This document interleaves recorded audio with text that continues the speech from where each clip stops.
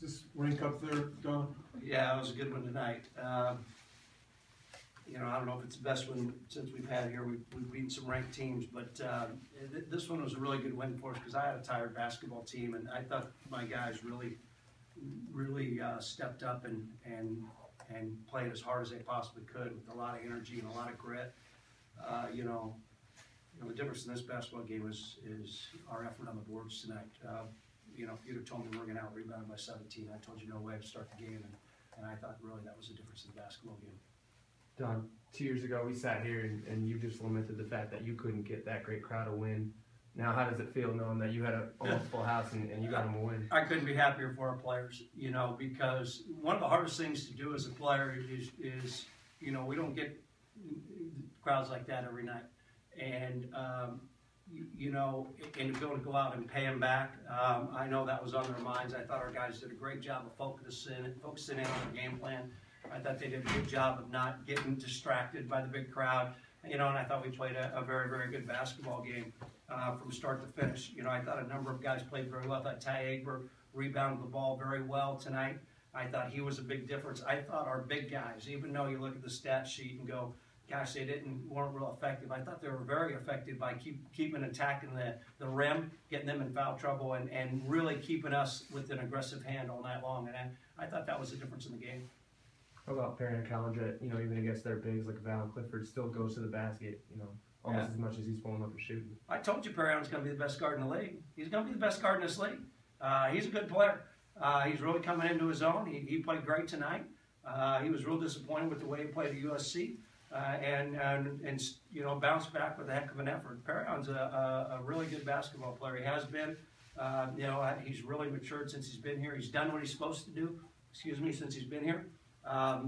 You know, he didn't play much as a freshman. He was a reserve guy, but he does what Vandals do. He's come to work every day since he's been here, and he's worked. And now he's getting his chance. He's taking advantage of it. I couldn't be happier for him. Saw Nick Blair come off the bench, meaningful minutes. You feel like he's done what you're kind of talking about, earning his way up. Yeah. Nick's getting better. He's been practicing hard. He's doing what he's supposed to. Nick's a fantastic athlete, and what we got to do is you just got to learn the system and keep doing what he's doing. You'll get to see Nick Blair a little bit more. Arc 1 for 9. Is that about the best 1 for 9 performance you've ever seen? Yeah, I think so, Dale. That's a good way to put it. You know, I thought right from the opening tip, right from the opening first play, you know, we called Arc's number and he went right at the big fella. I thought he just kept going, you know, and you know, like I said earlier, you look at Arc's stats and he's 6 points, 1 rebound, and I'm praising him, but I thought Arc and Ty and Nate and Deshaun set a tone around the basket tonight that helped us throughout the game. So I know Washington State's offense has generally been known to be quick-paced. I think I saw in the first half you guys really limited them. I think it was 0 fast break points. What do you attribute to the success there? To our players executing the game plan. You know, we knew we had to get back in transition.